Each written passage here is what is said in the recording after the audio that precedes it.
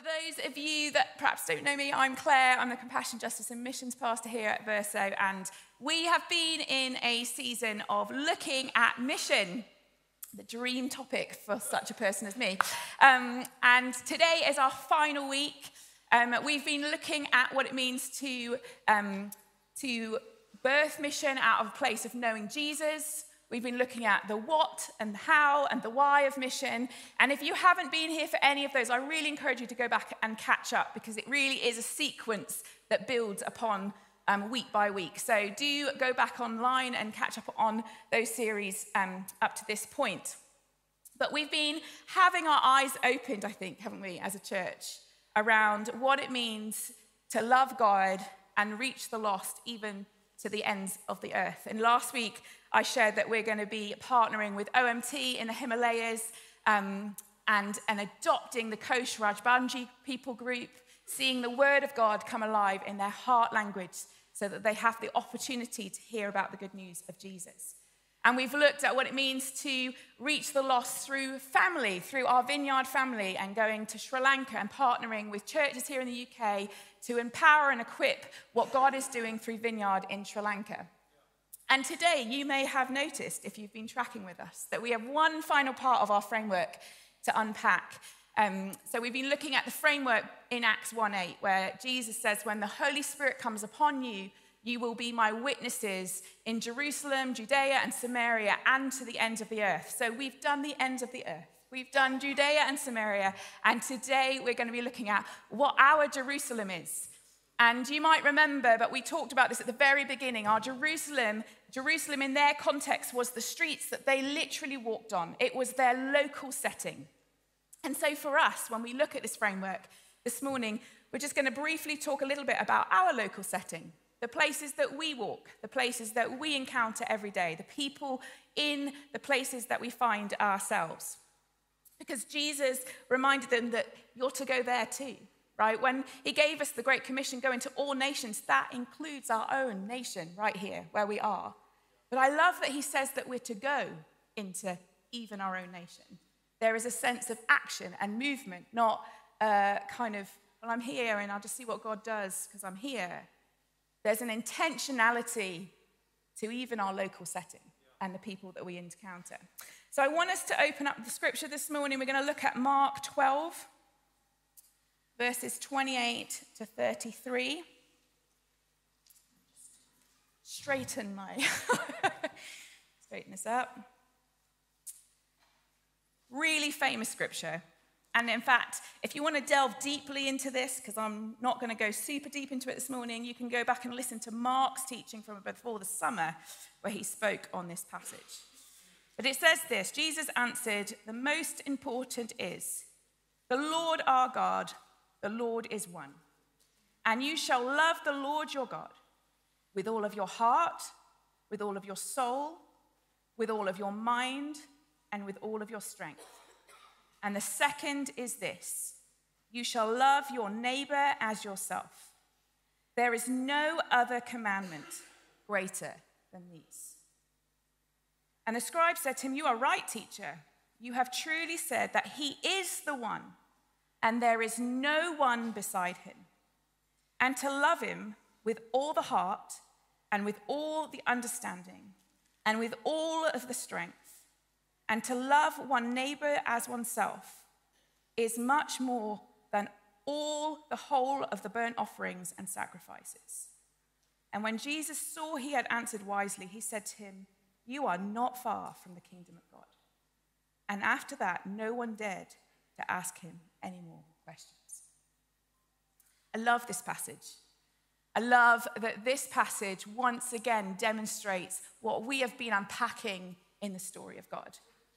First, we are reminded, and this is my hope in this series, that you will never forget this, that we are first, always, always, always called to love God. He is our first love, the one that we run after. I don't want you to walk out of this mission series ever thinking that we run after mission.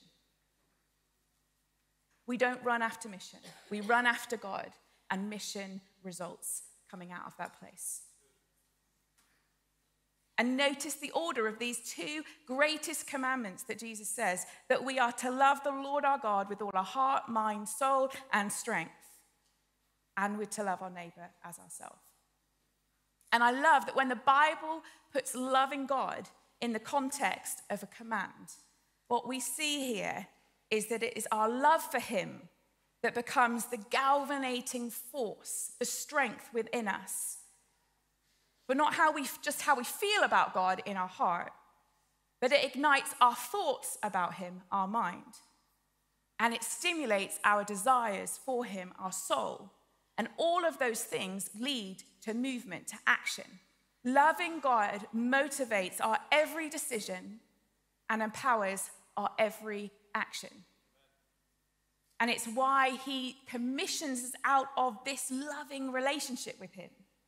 Because as we start to run after him and only him, we start to see ourselves as he sees us. We start to see the beautiful creation that he put in each one of us. And we learn to love ourselves. And when we love ourselves, we can love our neighbour freely, without condition, without expectation of something in return. You know, that neighbour that's really noisy and annoys you. Or the one who's really grumpy and a bit harsh and set in their ways. Or perhaps the one whose heart just seems so hard and there's not a chance this person's ever going to be interested in Jesus. You're called to love them. But not out of striving, not out of forcing yourself, out of a place of loving God. And when we understand his love and what he's done for us, the overflow is that we are willing to just keep loving and keep loving and keep loving and keep loving, because we're not responsible for the outcome. We're just responsible to love. And secondly, in the scripture, as we love God, it's here that we see, as I said, those things that he's placed in each one of us. And we're reminded afresh this morning that there's not one of us in this room that is not designed for mission. Why? Because every one of us in here, whether we know it or not, is designed to be in relationship with God. That's how he created every human being on this earth, was to be in relationship with him. And as we say yes to that relationship, the overflow is that we're invited to step in and participate in his story and take up our position that he has uniquely crafted for each of you to do. Everyone gets to play. That's what the Vineyard says. It's true, guys. It's true. Everyone gets to play. No one has the monopoly on the work of the kingdom. We're all his disciples, and we all get to play a part, because in each of us, when we've said yes to Jesus, we have been given everything of worth for eternity. And in the giving and the receiving of that, we are compelled to give it away. Each one of us is designed to be used in God's kingdom for his glory, for stewarding his story on the earth here in 2024, for the purpose of bringing every person, every people groups exist in the UK, every nation, every tribe, into that life-giving, transformational opportunity to be in relationship with our Creator, our Father, the one who intimately knows each one of us and in whom every solution can be found. We are blessed, as it says in Genesis, to be a blessing. Genesis 12, 2 and 3. I will bless you, God says to Abraham, and you will be a blessing, and all the peoples on earth will be blessed through you. And so we start to understand, and I know I'm just kind of refreshing our memories in here this morning. This is not new stuff. We are called to love our neighbour as ourselves, because every person on this earth is designed for a relationship with God. Inside every person, whether they know it or not, there is a longing that is crafted by God in heaven and only satisfied in a place of knowing him. And you and I get the absolute privilege of being his tangible hands and feet on this earth. And you may be the only person your neighbour is ever gonna encounter that can open up the joy it is to know Jesus. And the enemy would absolutely love to convince you otherwise. You know, I was thinking about the culture that we live in. We talked about it last week a little bit. But I think I heard a guy speaking on our theology classes recently about the kingdom of God and how the extremes sit in utopia and defeatism. And how Christians sit themselves in this kind of framework. And often, the middle is Jesus, right? Heaven is the end result. Eternity, wonder, communion, where no pain, no injustice, all of that exists, is utopia, if you want to use that term. But it's not, you know, it's the kingdom, that's it fulfilled. The opposite extreme is to believe that we live in a world that no one really is interested in this, that we sit in a defeatist mentality that, okay, we know this is true, but you know what? Nobody really wants to find out about it. And if I'm honest, I think as a church in the Western church, we've sat a little bit too close to this side of the defeatist. We've started to believe that the world is too hard, that the UK is so secular, nobody wants to hear about Jesus. And we're too scared to tell our neighbour about him. But I want to tell us this morning that God is on the move in the UK. He really is on the move in the UK. He is alive, he's active, he's in pursuit of every person in this country. And if you don't believe me, I want to encourage you to go and look up this research. Talking Jesus was done by the Evangelical Alliance. It is a phenomenal piece of research about the reality of where the UK is at. And they said that in here, 75% of non-Christians felt really comfortable having conversations about faith. That's phenomenal. 75% of our country wants and has a longing for conversation that is comfortable to them about faith. Fusion in the UK did some research in 2024 on young adults. They found that 75% of young adults would say yes to coming to church if someone invited them. 75% would say yes. And you know what? When those people that accepted Jesus, when they gave their feedback, they said, you know what? It's really astonishing to me is that nobody told me about this good news before. Why did they not share it? Why didn't you share it with me? How could you hold this back from me? There are phenomenal stories. I was just literally talking, I grabbed Elise, who I get the joy of walking with and journeying together with, and she encourages me almost weekly when I meet up with her with these stories about her workplace. And I said to her, can you give me a story? Can you give me a story? And to encourage us. And she said that she works in London, and she was feeling a little bit discriminated in her workplace for being Christian. So she went to her director and expressed this, and probably with some fear and trepidation, I would imagine. And what looked like an opportunity that could go really wrong ultimately resulted in this. Her director was like, you know what, I feel actually quite jealous of people who have a faith, who seem to have this light that is leading them. And the end result of this conversation is that director of this company wants a monthly meeting with Elise to talk about faith. Like, that is the stuff. God is on the move. And that is loving your neighbor.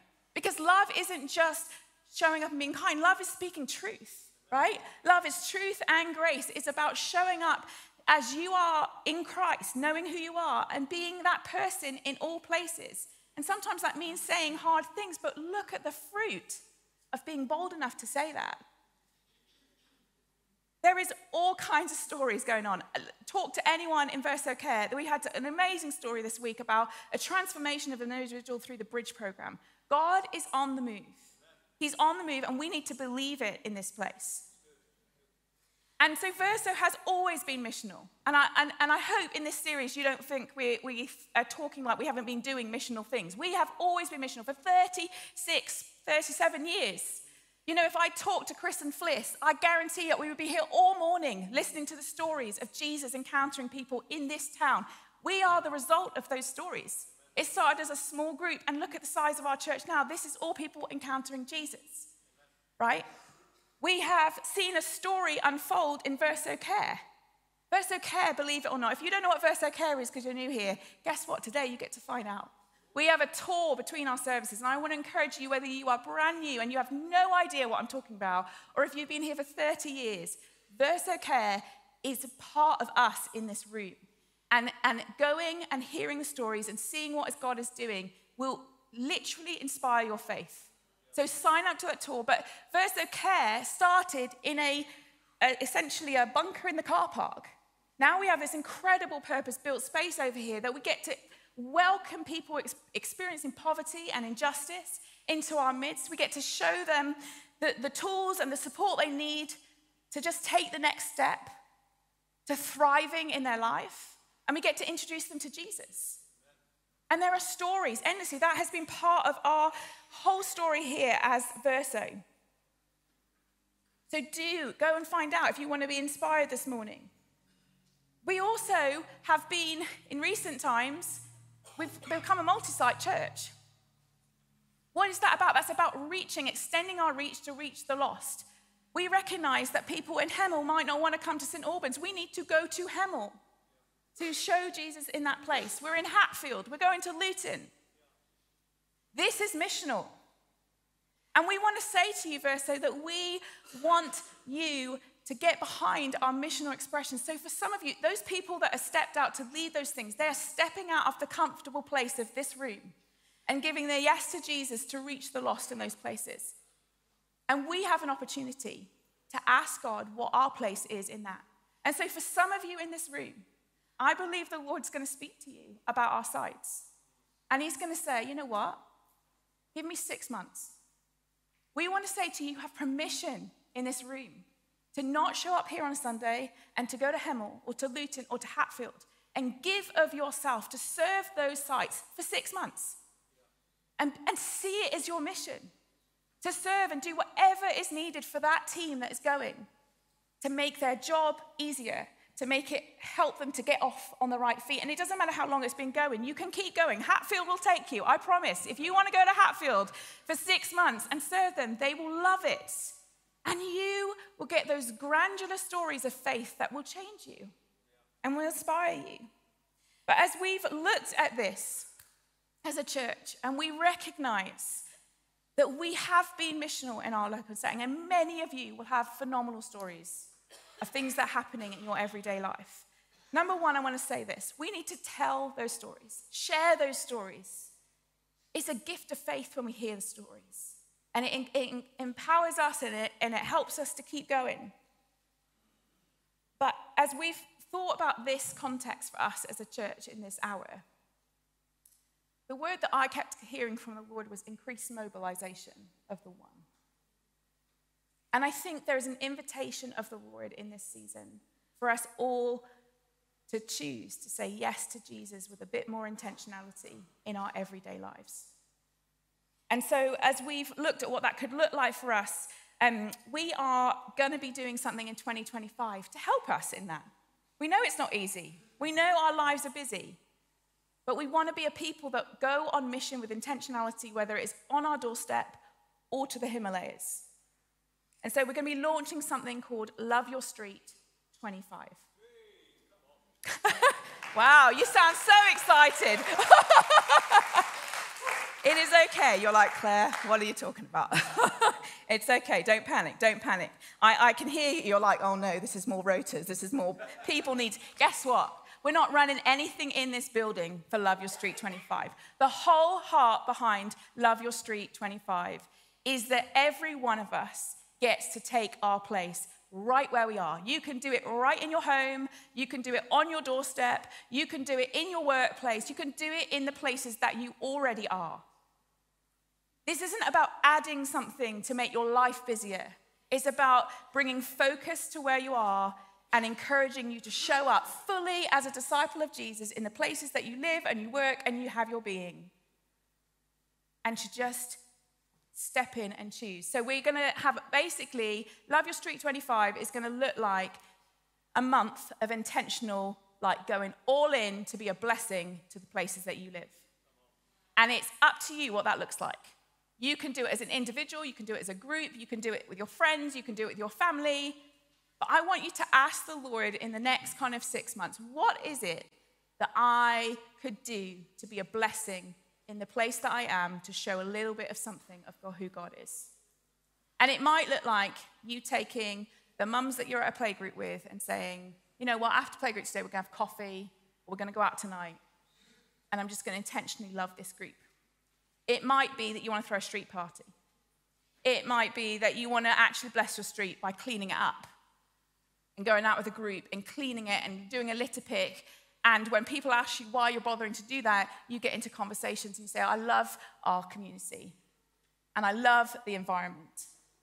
And this is an expression of who God is. It might be that you want to go out and do some healing on the streets or some prayer treasure hunts. I don't know what it's going to look like, because it's you guys doing it. It's not us coming up with the idea. It's about you doing it in your place.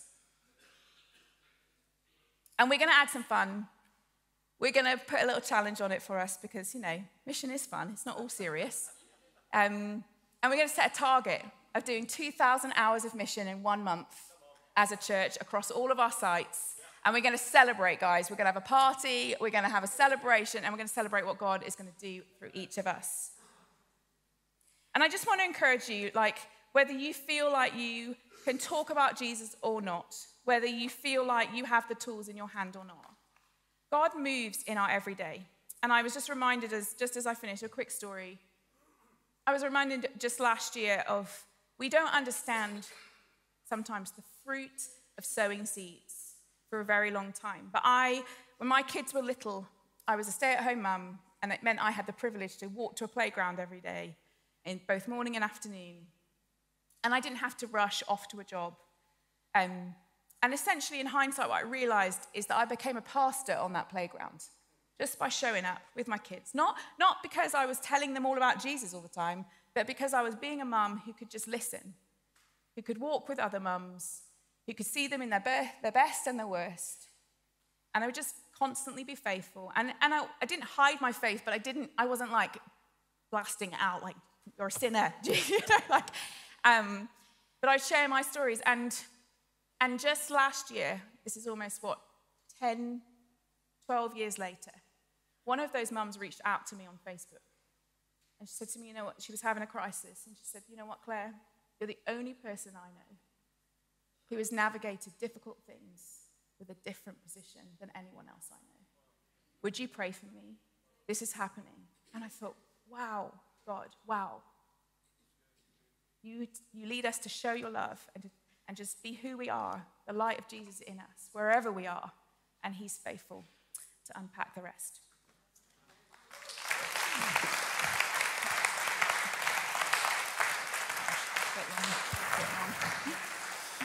Bless you, Claire. Thank you. Claire and I are doing a bit of a tag team on this. Thank you, Tony.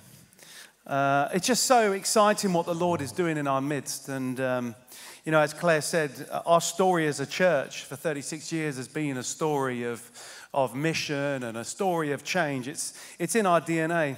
And I just want to talk about that a bit as we wrap up this series and as we prepare to worship, which I can't wait to do.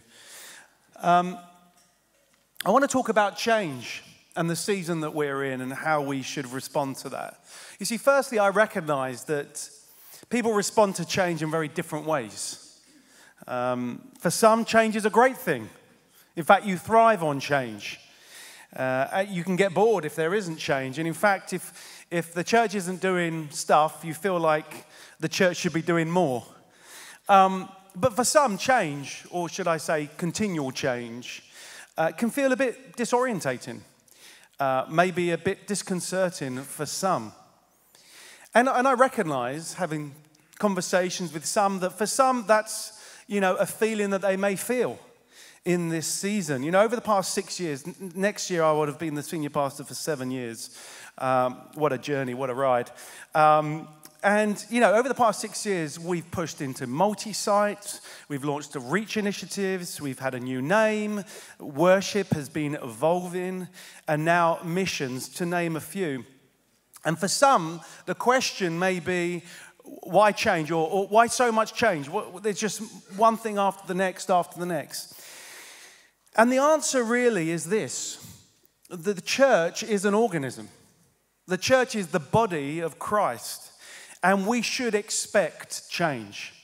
We should expect movement. We should expect that the Lord is constantly going to be speaking and moving us into new seasons. And we should always be asking the Lord, what should we be doing in this season? What do we change?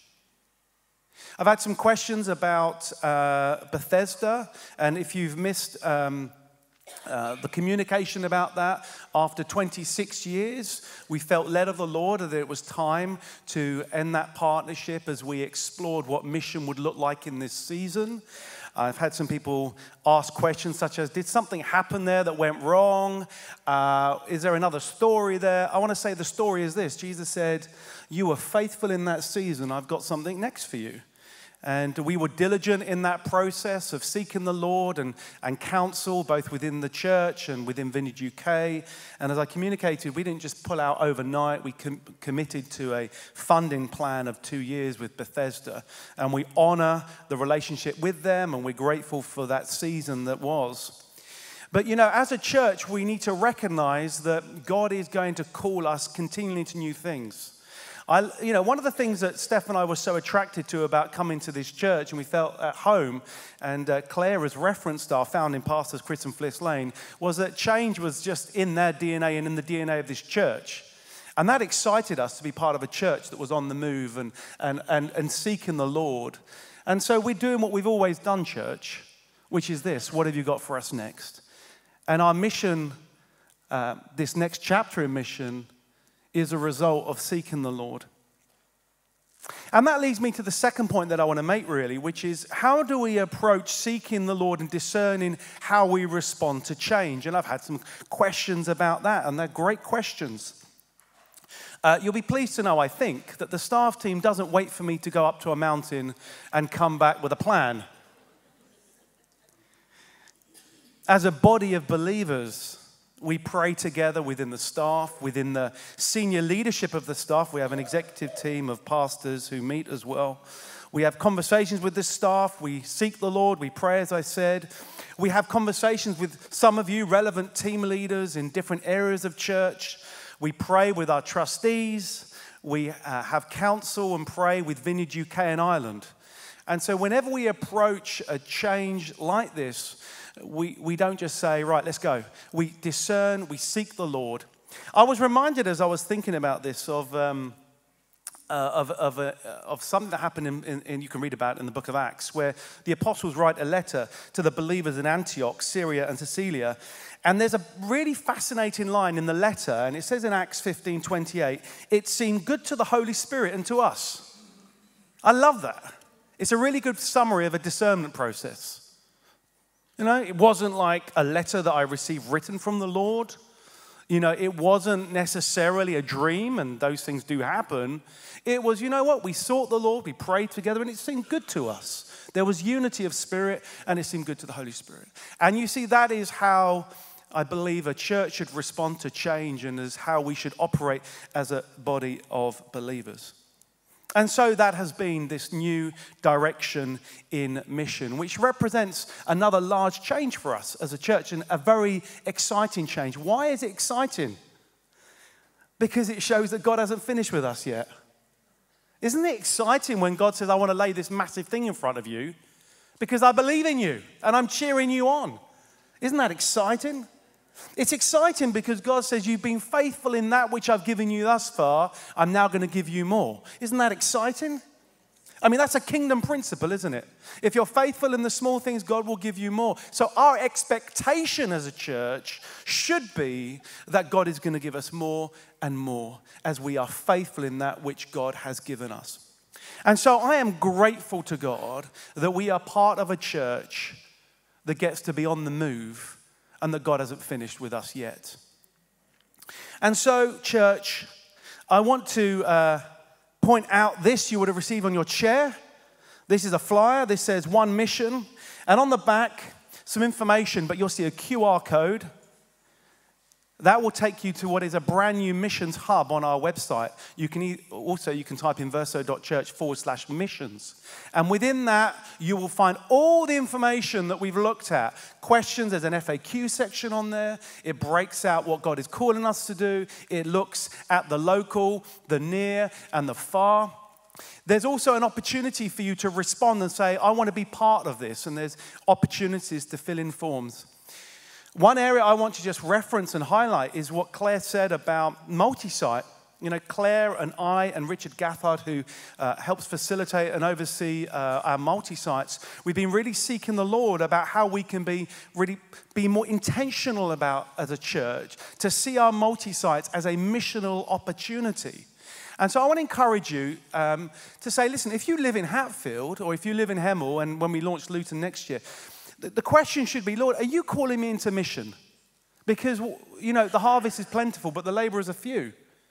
And what we're asking you is to consider whether you can say, for 6 months, I'm going to go on a mission trip to Hatfield because that's right on my street.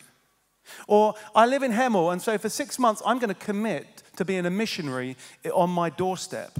And I tell you something, as Claire said, you are going to be so blessed in that. The stories that you will see, being part of something so wonderful. So on verso.church/missions, there was an opportunity for you to say, yeah, I'd like to find out more about that.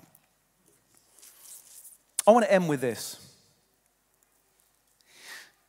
This is a moment, church, where the Lord is calling us to go deeper. You know, we talked a lot about the things we're going to do, but I'll be frank, it's less about what we are doing for the Lord and more about what the Lord is doing in us. Really. He doesn't need us. I mean, he could do that. It's very powerful. But he chooses to partner with us. But he chooses to partner with us because he wants relationship with us, and he wants to conform us to the likeness of his Son. And so this invitation to do mission is an invitation to go deeper with him and say, Lord, would you have your way with me? And that's really exciting. So how should we respond in this moment? Well, I'm going to invite the band up as I end. We need an encounter with Jesus. I mean, Claire said it every week. It comes out of that relationship with him and say, Lord, send me. I'm yours. When we experience the majesty and the awe and the holiness of God, our Creator, we say, I am yours. You've paid a price. I'm a bondservant. That means we're his. Have your way with me. When the Apostle Paul says in Romans 12:1, listen, brothers and sisters, in light of God's mercy, offer yourselves as a living sacrifice, that wasn't hyperbole. That was a direction to say, it ain't your life anymore. Offer it. Like, strap yourself to the altar and say, Lord, have your way with me. I mean, listen, the way of the Lord is through a narrow gate, and the way is narrow. Like, if we are committed to being followers of Jesus, then a place of maturity and relationship with him is recognizing that it's all for him. And we are not our own. And you know, that story of Isaiah where he encounters God and he says, woe is me, I am undone. And God says, who will go? And he says, send me.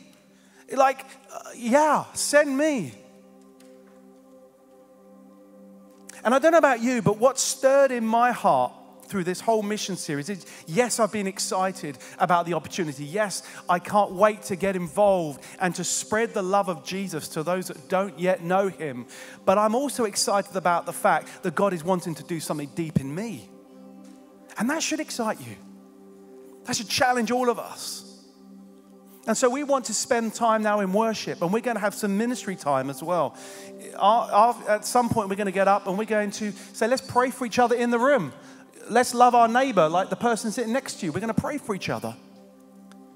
But in this holy moment, my heart's desire for myself and for us as a church is that we would encounter the living God. And so, church, can I invite you to stand as I pray, as we prepare our hearts to worship?